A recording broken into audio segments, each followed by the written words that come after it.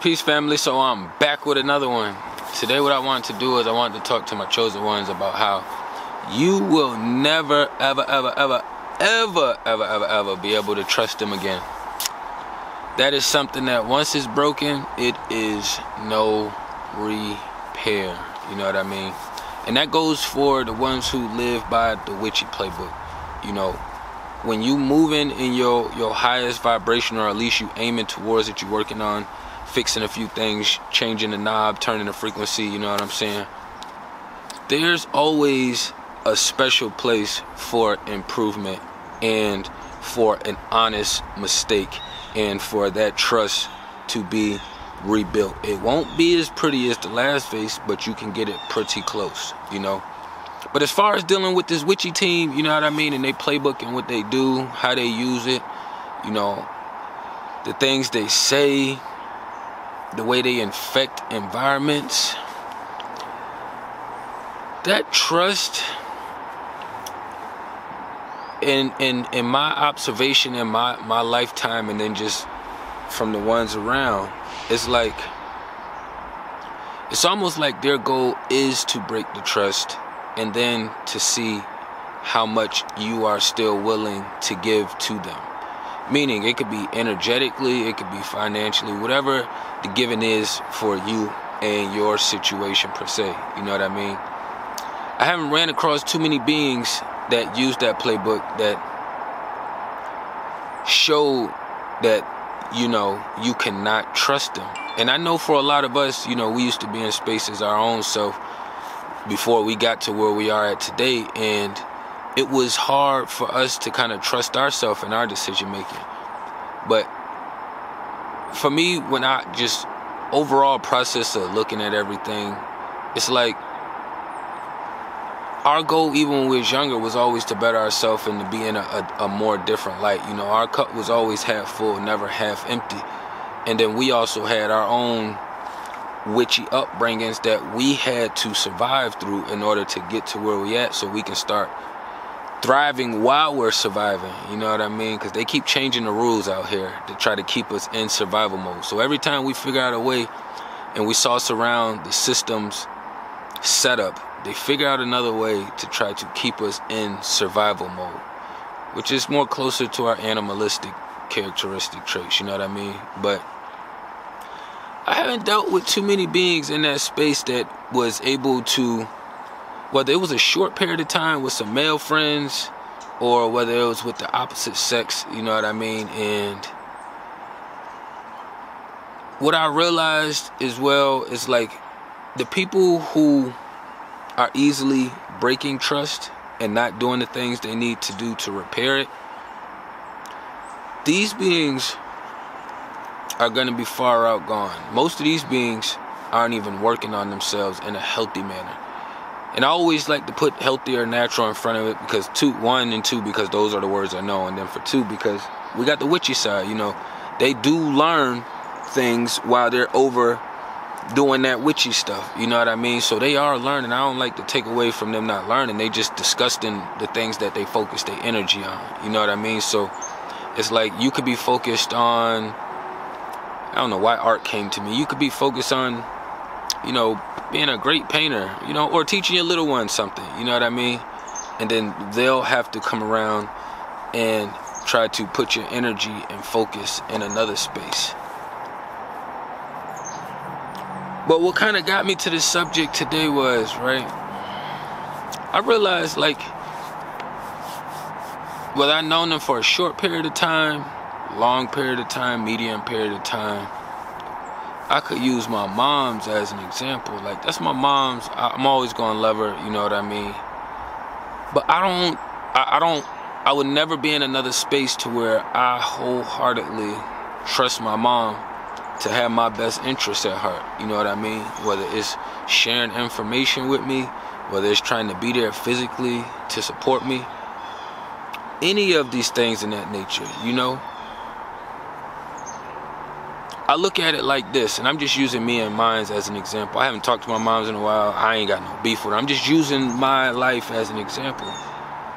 But it's like my mom had crushed the vase when she was little. And she left it crushed and didn't start trying to work on it till like 15, 20 years later. You know what I mean? And even still at that rate, if you break a vase, you have to find each piece that's crumbled, that failed, that broke off, and you have to glue it back together, tape it back together. And then you also got to make sure you get the cracks and crevices right, so that way you put in the right broken piece into the right space. You know what I mean? Because you could break a whole vase and then still not know how to piece it back together. But it's like she started working on it 10 years later, but the vase had already been broken. So now you're taking your time rebuilding this vase. The vase done made it difficult for you to find the rest of the pieces, because now you done cleaned up, you done all this kind of other stuff. So now you even when you do get it together, or she does get the vase together, it's still a piece missing, because it was such a long process in between there of you. If you ever broken anything, 10 times out of 10, if you don't keep it locked away and secure, it's either going to go missing or it's going to end up breaking more. You know what I mean? So that's why even when we have like jewelry, let's say you break a piece of jewelry or something, you usually got a box or something, or a drawer, or a safe space where you put it at, to where you know you can find that same material object whole, whether it's broken, you know, but it's still whole, it's still there together to be repaired at your convenience, you know. But you cannot go into repairing the vase, get frustrated because the piece isn't staying because you don't put glue there. So then you punch the vase or smash the vase out of an emotional reaction. You calm down. Now you realize, oh shit, you just fucked the vase up even more. Small analogy. Once we get to our other spaces and our higher frequencies, even when they do crush the vase, it doesn't break us more, because that vase was just an analogy. We are more than that vase. So it doesn't allow us to make room for those same trials, errors, tribulations, you know, mistakes. It only happens but so much. You know what I mean? So like another small situation, you know, when I had moved into my place where I'm at now, I remember my mom's telling me like she got a couch for me, blah, blah, blah, blah, blah. I didn't ask her for a couch or anything. I had all my stuff in storage because I knew I was about to get my space. So I'm like, I just keep all my stuff in storage until figure out the next spot location, blah, blah, blah, whatever. So as I find the next space, I start getting my stuff moved in, taking it out of the storage or whatever. It probably took me about 2 days to get the storage clear. It wasn't a lot of stuff, but I just didn't want to do it all in one day.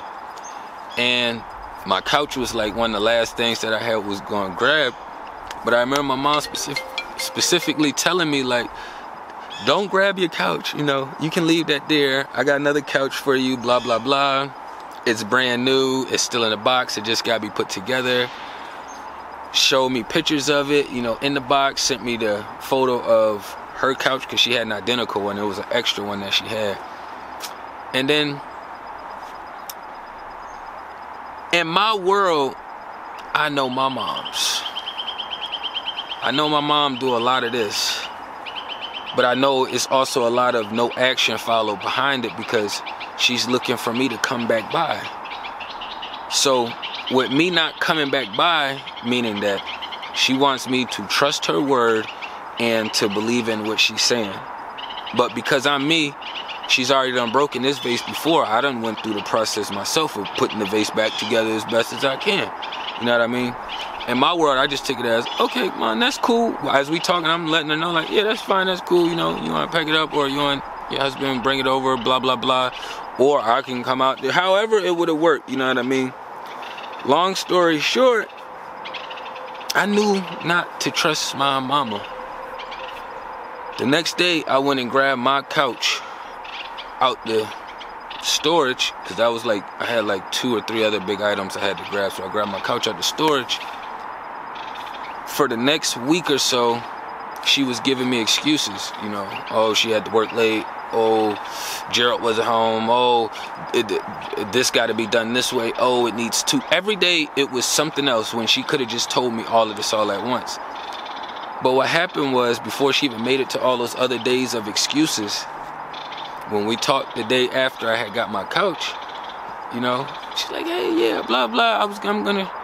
I'm not gonna be able to bring it by today, or she said today or tomorrow. One of the days, I don't know. I'm getting them mixed up. Either way, she was basically giving me an excuse that she wasn't gonna be able to pull up on me.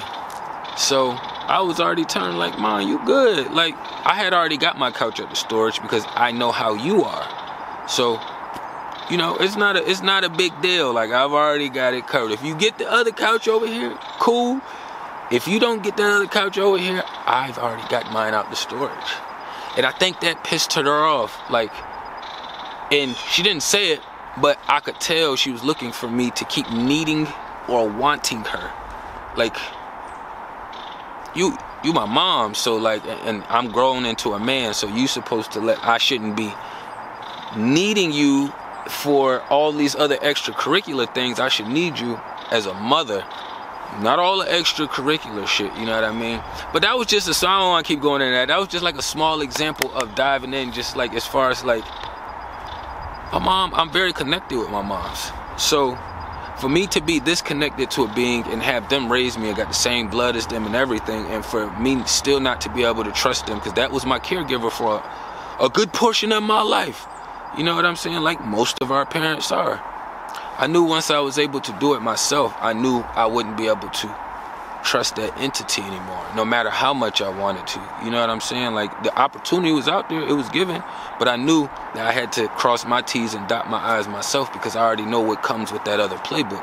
Now, if I didn't want to take in my own knowledge and information, or the universal knowledge and information, I would have just trusted my mom, like, oh, she's talking again and we're being nice and we're on good terms and she said she's gonna do it, so she's gonna do it. I'm like, hell no. Hell no. I had some other people that's, you know, not my moms, that I've known for probably 3 or 4 years. Same thing with them. I had a buddy of mine who we don't even engage anymore. You know, we kind of used to be like this to a degree. His son, my daughter, was kind of like this. You know what I'm saying? He was in the court getting custody of his son. I was in the courtroom taking my BM to the court. We was like this. You know what I'm saying? It was just a lot of shit. But I knew I couldn't trust him because it was a lot of things that led into place that, you know, just throughout our ship, that I knew that I couldn't trust him. Whether it was small things like calling me and telling me you need a ride from work, and then I'm on my way out to get you from work, and then you don't call me and tell me that you got another ride and I done already came out to your job. Like those kind of subtle things. So like, when I got done being involved with my one person I used to be engaged with, this was years ago. I was engaged with them for probably like 2-3 years. You know, like, soon as I leave out of that, that's when he falls in line with the next being, with the same being that I was just involved with. And me and him don't engage or communicate no more after that. You know what I'm saying? I don't deal with the other shorty. I had been stopped dealing with her before, but to me it was just a whole trust thing. You know what I mean? So like, in my world, I had been dealing for 2-3 years, so I kind of had to understand that you was already being snaky and sly in between the lines already. You know what I mean? And I don't give a fuck about that witch bitch. So it ain't, I knew she had to be a witch to open the door, blah, blah, blah. I'm not pointing it at the witch. I'm talking about as far as the one that I had around me, who is his job and his space and place to make sure that I don't trust him. It was my mom's job to make sure I don't trust him. I can name a lot of other situations where the trust has been broken and people just said, fuck it. It is what it is. I'd rather stop talking to you than man up or woman up and then make amends on these things. Or I'd rather just play scared or be a little bitch and then disappear for a few weeks, a few months, a few days, you know, and then I'll pop back up. So that way I don't have to go through this whole apologetic thing. I don't have to repair the vase, you know. Matter of fact, I'll bring you a new vase. You won't even know that the old vase was broke. Like, we're not that retarded. You know what I'm saying? Like, even if we had a dog that we loved and you was supposed to take care of it while we was out of town for the week, something happened to the dog, we get back, you didn't want to tell us something happened to the dog. So what you did was you went to some animal planet and you found the exact replica of that dog. You think we wouldn't know? We would still be able to tell by the vibration. If we had one Chihuahua look like this and acted this way, and then we left for vacation, came back, and it's another Chihuahua there, looks exactly like the last one, but his vibration and frequency is different. We would know. You know what I mean? So outside of going through all the other trust factors things, you know what I mean? Because when you start digging into those spaces, we have to become, as men being in these spaces, you got to become better leaders. You know, so as a better leader, once you get yourself positioned and you positioning yourself, then you're going to make sure that the one around you is following. You can't have two leaders in the house. You know what I mean? In order to lead, somebody has to follow. So if I'm the leader, that means my motherfucking person is going to follow. And they have to trust that I'm not jumping them off no cliffs or no bridges. And that be the problem these days, is people go into a lot of any kind of ship, friendship, you know, spousal ships, all that kind of stuff on bad faith. They go into it on bad faith, and then it just puts this bad aura, negative aura energy around whatever you guys is trying to do or set up or accomplish or, I don't know, pursue. You know what I mean? So it's always like, oh, let me go into this and cover my own ass. If you got a process covering your own ass when you're going into something, then you shouldn't be going into it. You know what I mean? And especially when we out here and we don't have to deal with people on all levels. We don't have to deal with, we're not in high school anymore. We're not in middle school, elementary school. My daughter is forced to see certain people, deal with them every day. I don't have to do that out here. You know, as an adult, I do to a small degree, meaning if I go to the same stores, if I'm working the same job, I gotta see the same people. You know, that's a smaller degree. This world is bigger than that box school. You know what I mean? So I don't really care about all the spousal cheating and all that shit. I don't even believe in cheating. Unless your life is a game, then I wouldn't even call it cheating anymore. And then I think we're far enough in that we should kind of see, like, when I was in school, I could tell which guys would be trustworthy or, you know, monogamy with their partners. It ain't gonna be the same caliber of guys. So if you got somebody who, like, I did have a lot of fun, I ain't gonna lie. I was really good in sports in school. You know, I played sports my whole life. I was really good at sports. I was at a pretty big school in my area too. So, like, for me being good at multiple sports and then doing multiple other things, and then my mom and dad made me, I just had to maintain what my mom and dad made me, and then I just had to keep being really good at everything else that I was doing. So for me, it was easier to kind of draw in lump sums of the opposite sex. Now, from my homeboy, I got a lot of homeboys, but I'm just speaking as far as one in particular that I got in mind. I ain't gonna say his name. He wasn't in that space. Big heart, good dude, you know what I'm saying? Solid in the basketball, solid in the sports. But when it came to the other department, his pool wasn't as big, you know? So that didn't deter or turn him away from being a leader, because he ended up getting married almost basically right after high school, a little bit of college. Then he basically got married right away, you know, to his wife, got 2 kids. They still together, doing their thing, you know what I mean? But I say that to say, as far as, like, I know what I'm gonna get if I go to this tree right here. You know what I'm saying? It's all very present. I can observe it. I can see. I can tell. You know? And it's no different with the rest of these things out here. So we just gotta be more realistic. So, like, men, you don't get to go out and have multiple partners and do all this shit and be a liar and do all this shit, and you ain't even in no leading position. And even if you're in a leading position, you can still do your thing on an honest frequency without having to be demonic and be an untrustworthy being. You know what I mean? Just because you are, you know, you have a more, let's say you just, I ain't gonna do that either. These English words, I swear to God, I don't swear to God, I take that back. I praise the God, you know what I'm saying? Like, the English words do us no justice, no justice. if you ever realize when you talk with people when they're first learning how to communicate, it's really simple for them to express what's going on. So if you ever notice, like most little people, kids, children, they usually tend to be a little bit more quiet until they learn a few more words. Because this shit is not easy or simple, you know, to break things down. But I say all that to say, like, be clear, you know what I mean? Be understanding, be knowledgeable, be aware.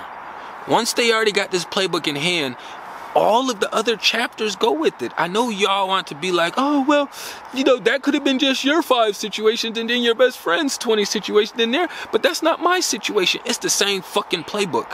When this meat goes, it's going to be more meat here to replace it. And they're going to be having these same spiritual battles. One got to deal with this playbook. One got to deal with that playbook. So for me, I try to simplify it because we can make things a little too complex. All right, boom. You show me that I can't trust you. You know what I'm saying? So now I have to automatically assume, boom, you using this playbook.